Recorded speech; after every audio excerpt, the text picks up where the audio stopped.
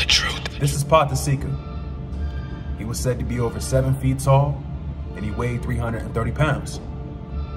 He was a breeding slave, and they say he fathered over 200 children.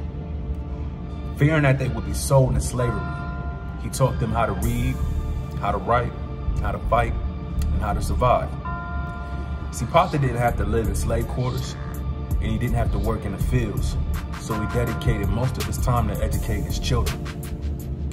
Majority of the women that bore his children were enslaved, but they were assigned to him.